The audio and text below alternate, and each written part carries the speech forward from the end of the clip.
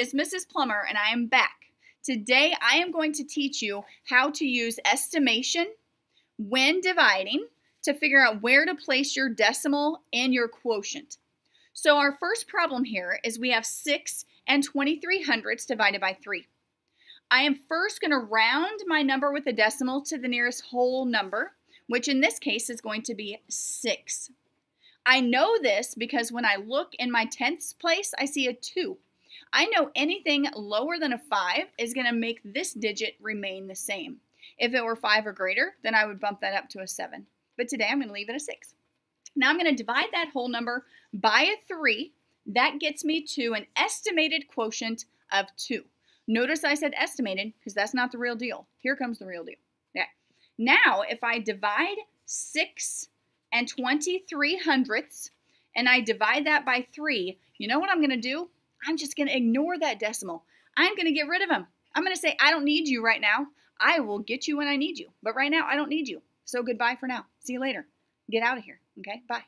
Now, I'm just going to simply divide.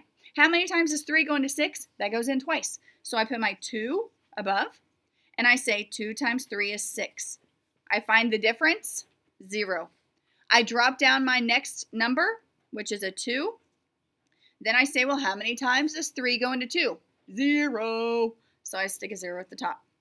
0 times 3 is nothing, so I just go to the next one. I drop down this number. Now I have 23. How many times does 3 go into 23? 7.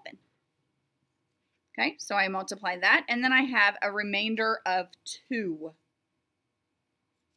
Remainder of 2. Now, this is when I bring that decimal back in.